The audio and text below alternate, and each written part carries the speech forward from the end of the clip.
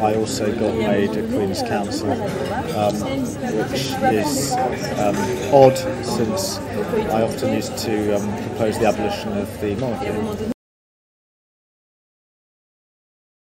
I have divided politicians into two categories, the signposts and the weathercocks.